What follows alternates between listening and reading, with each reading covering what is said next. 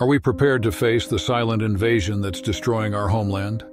I'm talking about the 9 most destructive invasive animals wreaking havoc across the United States. Have you seen the chaos they've unleashed? These creatures might seem harmless, but they're a direct threat to our environment, economy, and health. Somewhere, a government official is strategizing ways to exterminate these intruders. How much damage are we willing to tolerate before taking action? This isn't just about protecting our land, it's about survival. Are we ready to fight back?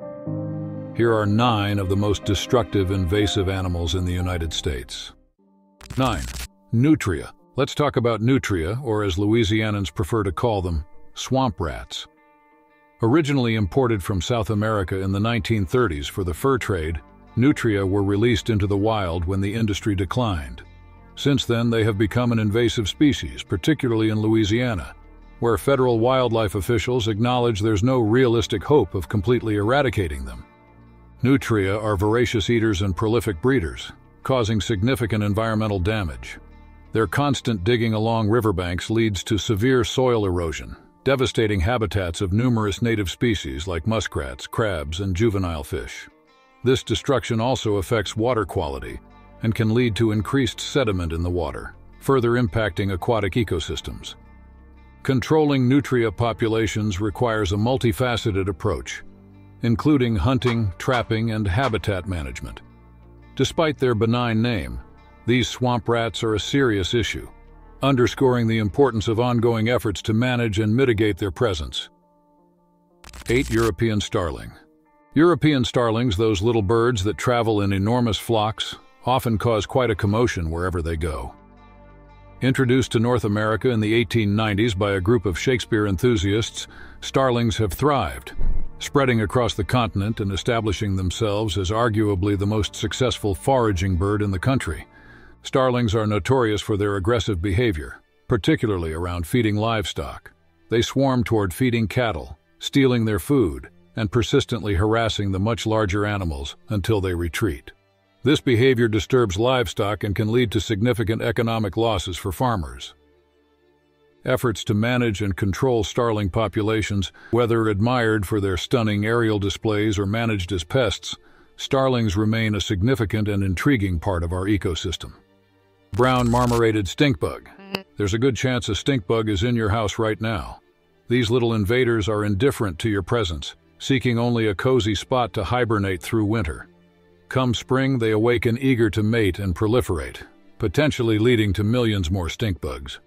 One of the biggest issues with stinkbugs is their impact on agriculture. They are notorious for destroying fruits and vegetables, driving up produce prices. The brown marmorated stinkbug first appeared in Allentown, Pennsylvania in 1998, likely hitching a ride on a cargo ship from China.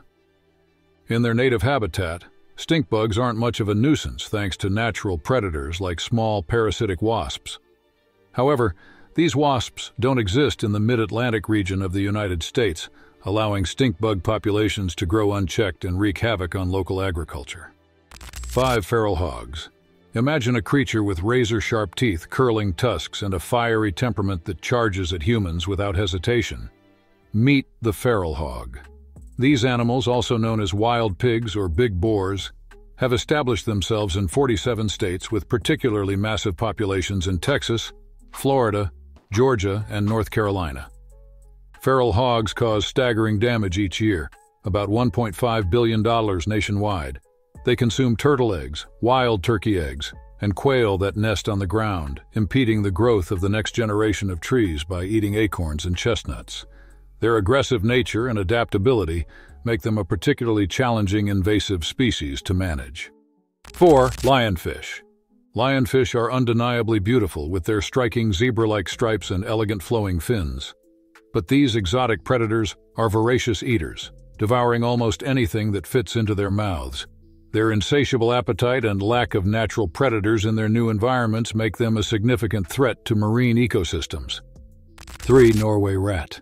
The Norway rat, also known as the brown rat or sewer rat, has been a part of the United States landscape since 1775.